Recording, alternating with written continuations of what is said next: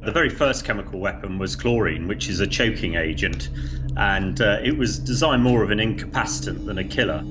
Although it did kill in great numbers, it was first used at Ypres in 1915 and was hugely effective because it was completely new, but they were fairly basic agents. It was then very closely followed by mustard agent, aka mustard gas, and this caused massive blisters on exposed skin.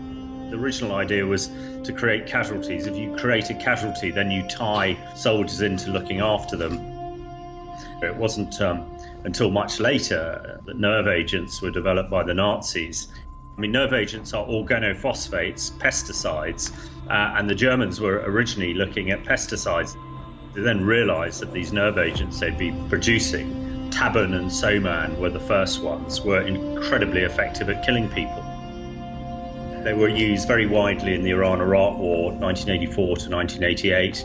And of course, the attack on Halabja in the 16th of March 1988 sticks in a lot of people's minds, where 5,000 people were killed in a day.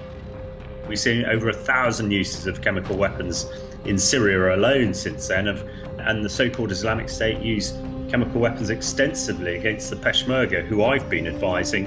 And actually, I was with the Peshmerga near Mosul 18 months ago when so-called Islamic State fired chlorine mortar rounds at us. And at the moment, we're in a position where chemical weapons are proliferated. We've seen a chemical weapons attack in Salisbury, and unless we do something demonstrative about it, we've got to expect proliferation more around the world.